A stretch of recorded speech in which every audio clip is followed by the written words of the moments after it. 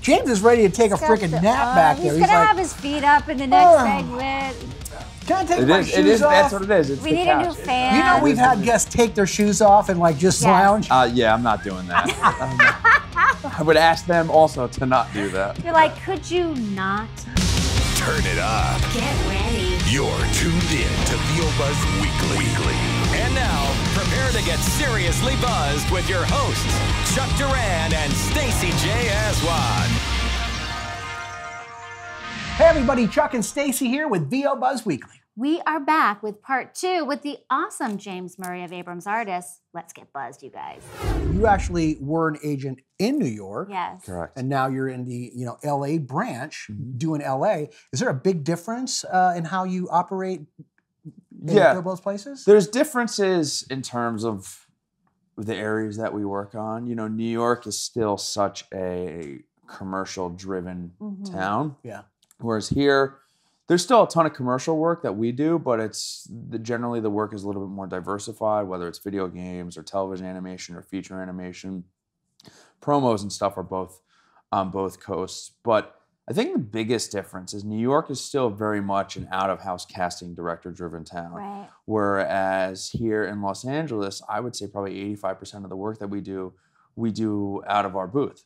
Which is it's a gift and a curse, right? It's a gift because I do get to see my clients every day. There are plenty of days where myself or other members of my staff, alongside our audio engineer in the booth, directing, editing, and recording, and there is something really, really special about that. But then on the flip side, you're maybe not always having those direct conversations with the client or with whoever, whether it's Pizza Hut or Pepsi or whoever it is.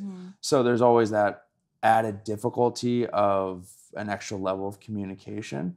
But our business model is pretty straightforward and it's really, really user-friendly. When we have an audition for somebody and they want to come to our office, we send it to them, they have all the information, and then they can schedule a time to come into our office that's convenient for them. Yeah, it's such a treat when you get to go somewhere for an audition. It's like, oh, I get to go somewhere. It's fun. It's a nice. It's definitely more of an anomaly than it used to be. Well, I'm always trying to encourage people. Come over. I was like, if you live in the valley, come over the hill. Come see us. Yes. It's always nice to see people. I have a question for you in regards to Abrams and how you guys position yourself. The business of voiceover. I've been in the business of voiceover longer than you have, so I've seen like changes that you'd be like, really, that happened? But you've heard stories. Yeah. And things are changing still, even on a weekly basis. What do you feel that Abrams is doing or does to stay competitive in that agent world?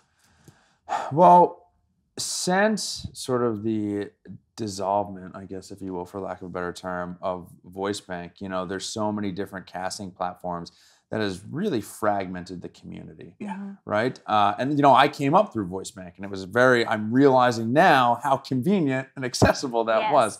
But with that really no longer in existence, we have made it a point, all of the agents in our department, to really, really do a lot of outreach and be proactive, so that we can recapture as much of the market share of the commercial castings as we can, and really develop and build those relationships. Whether it's traveling to different cities and sitting down and talking to the advertising executives about how we can help them meet their needs, or really listening to what people are looking for. I think it's very easy to get something with an age and a spec and send people. It's something else to really develop those relationships and be able to pick up the phone and know that you're going to get some insights that maybe somebody else are not going to get, that gives you the ability to kind of stay ahead of the curve as best as you can. That's really cool, man. Yeah. I'm happy to hear that, because I've always felt that was the one little missing element with some of the agencies out there, that they're not being as proactive as they can be in building relationships, because now that we live in an age where lacks building relationship, these people are going through different sources where they're not really being serviced properly. Totally. And you guys have everything you need to service them properly, but they don't know that. Yeah, I mean, it's outreach. Totally. Right? It's outreach, it's marketing. I mean, it's phone sales that I learned from that ad the sales phone job. sales. There it is. Woo, the There it is. Phantom It served me well. magazine. It's just, Yay. you know, it's picking up the phone or and getting somebody on the line and introducing yourself and just being friendly and easy to work with.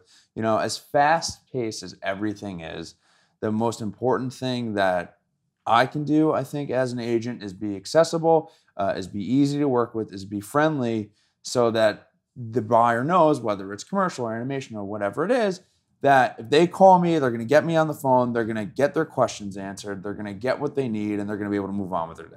Yeah. And most importantly, because you just mentioned it, they're going to get exactly what they need. Yeah. And take a lot fewer steps to get it too. Try to just make it as easy as possible. You know, the business is changing so much. It's always evolving. But what are some challenges and some highlights of being an agent in this time, in this place? I think definitely a work-life balance.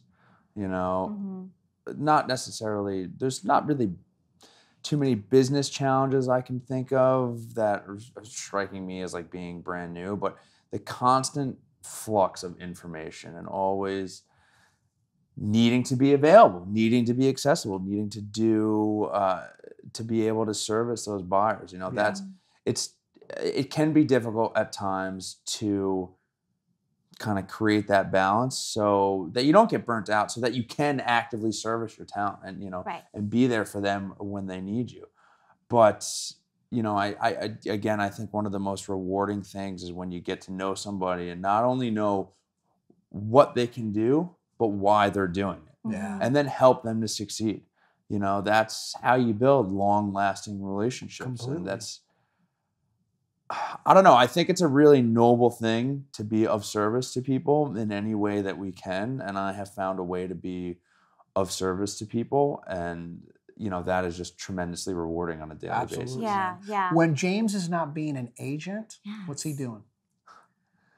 Talk about yourself Sleeping. like you're not Yeah. here. When James is not being Like, an I don't know agent that there's ever a or time. sleeping, what is he doing? Are you working out? Yeah, I Do you try have to a stay hobby? pretty active. I try to stay pretty active. I played rugby for many years. Nice. And although I've given that up, I try to stay pretty active. Yeah. Yeah. I see you got a couple guitars. I play a little bit of guitar. Oh, cool, dude. You want to jam? I can grab a couple. No. And maybe off camera. I'm trying to. I'll embarrass myself with this. I won't do it with the music. All right, so if you had to choose between playing guitar on Or camera singing. or doing voiceover copy, which would you choose? I'll take the guitar. Give James some voiceover copy. No. Cool, man. And do you, are there any, like, are you a collector of anything? Like, you know, do you geek out on any particular? Okay, so this Here we is go. this is a funny story, right? So if anybody that comes into my office, I've got this like plethora of these action figures, right? Nice. And it's not anything that I like meant to collect. The first year that I was here, I was at San Diego Comic-Con.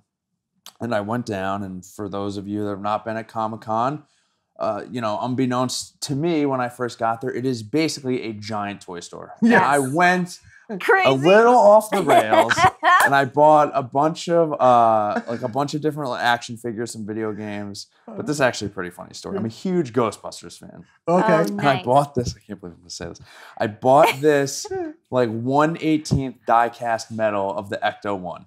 You did not. I bought it. goodness. I bought it, and it was expensive, and I bought it. And you know, if you're down there for Comic-Con, by the time you get home, it's a long weekend. But I was very excited.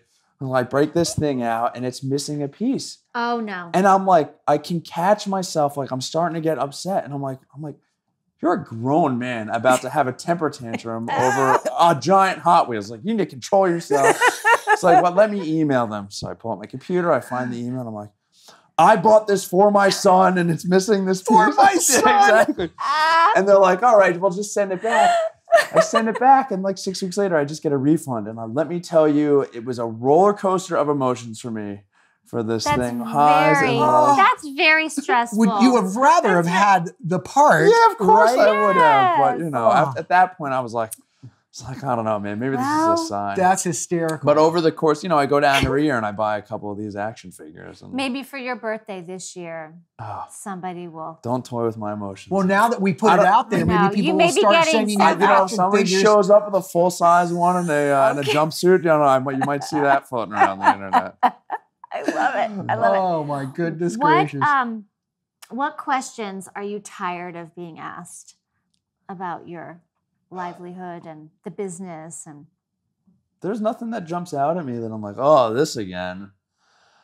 I find myself happy to have these conversations because I do really love what I do.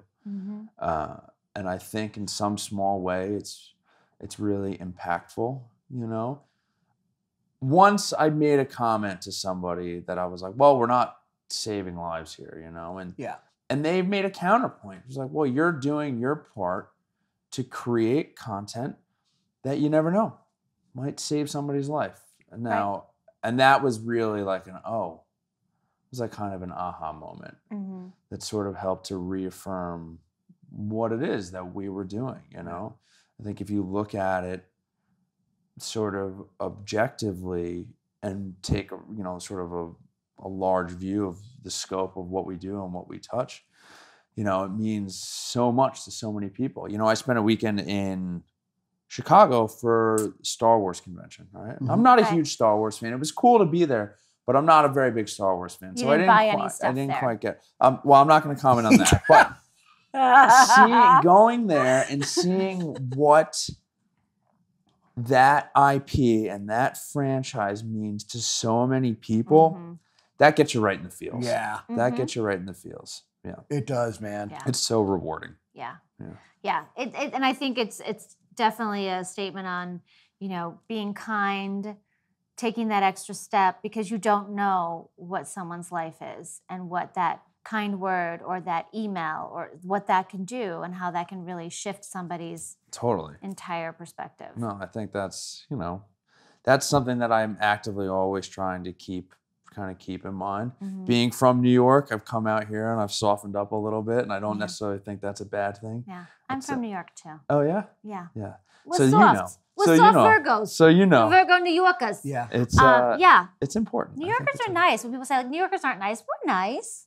We're nice people. Well, we're direct. You guys can. We're nice and direct. We're direct people. We're nice and direct. But I appreciate that because out here, you know, a lot of times it's like everyone says yes, whether it's going to happen or not. But when a New Yorker or on the East Coast, when you say yes, you know, because you can also say no. Yeah, no, it's so it's important. Yeah, but again, it's, you know, creating boundaries too. Completely. True. Well, I mean, with social media, such a presence, I mean, how do you keep boundaries? Because everyone's friends. We're all friends. Oh, I just, you know, I observe. I try not to engage. If I'm gonna post something on social media myself personally, it's mainly hoping to get a laugh out of somebody. You know,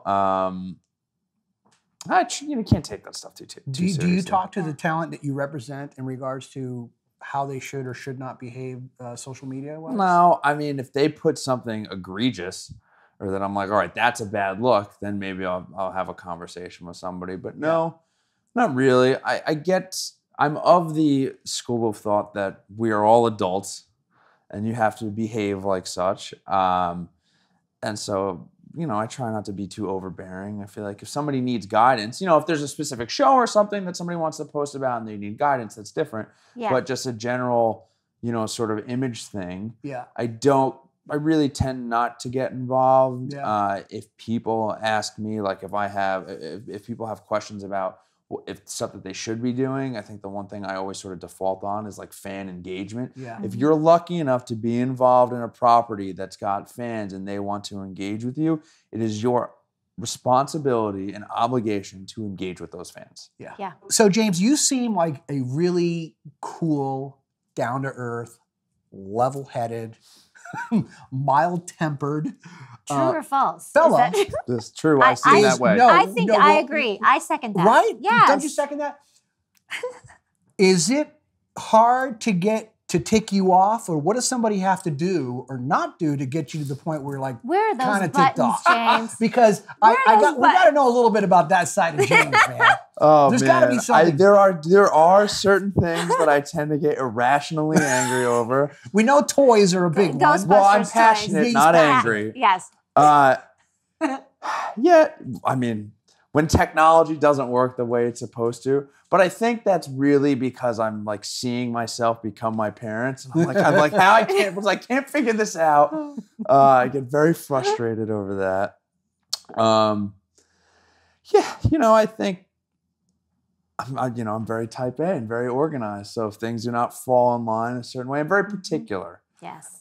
For a reason, and if having to explain that to somebody over and over again and they're not getting it for the sake of not caring to get it, that drives me up a wall. Yes. Like I understand it's a business. We're all doing 1,000 things at once. I understand, mistakes get made, but in terms of like the way that I try to manage my staff, it was like, I'll give you slack and leeway if you care. If I can see visibly that you're engaged in what it is that we're doing, if that you're involved, if there's a level of just, a level of care, because we are essentially in customer service, right? Yeah. And I think that's, that's something our clients feel on a daily basis. Absolutely. We're super familial with our clients. And so I think that's because everybody that is on our staff really, really cares.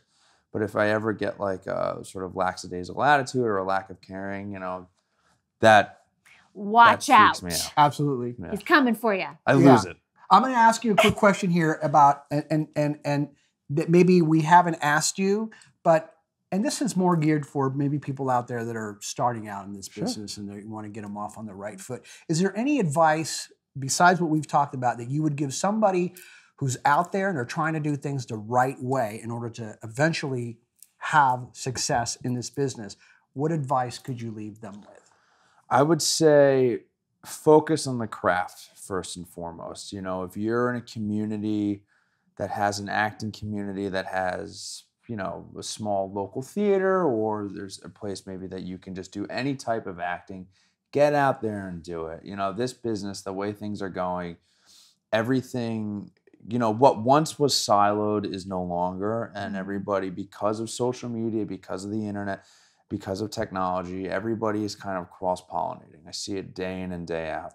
So for people that do voiceover only or really only want to do voiceover, that's great. And you should continue that goal. But if you're building a foundation, if you're going to be a voice actor, you need to have that acting foundation. So any way that you can get in front of a microphone, in front of a camera, in front of a stage, in front of friends, whatever that is, you have to be doing the thing. Yeah. Always just always be doing the thing and trying to create content. Don't worry about getting famous. Don't worry about getting rich. Don't worry about any of that stuff, the fruits that will eventually come of the labor. It's just always, it's all about the craft. Yeah. Yeah. Beautiful. Is there a question that we haven't asked you that you wish we would? I don't think so. No? I don't know. I mean, there's so much that we could talk about. Yeah. I got a question that probably nobody's ever asked you. You ready for this one? Yes. Why the heck are you so cool?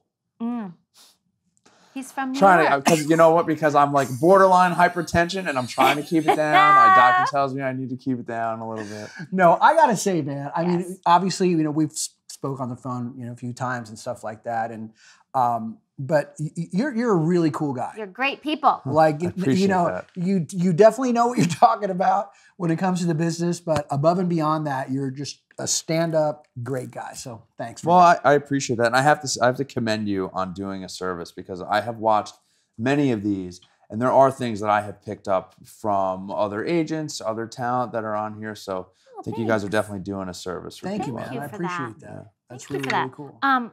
This is the mystery question, James. Uh-oh. Okay. Pick a card So pick a and read card. it as your favorite character. As your favorite promo. I'm gonna man. get him to do. I'm gonna get him to He's do. not going to take the bait, Chuck. Oh, he's Well, not. I He's like, might. I'm not doing it. All right. Read it as your favorite client.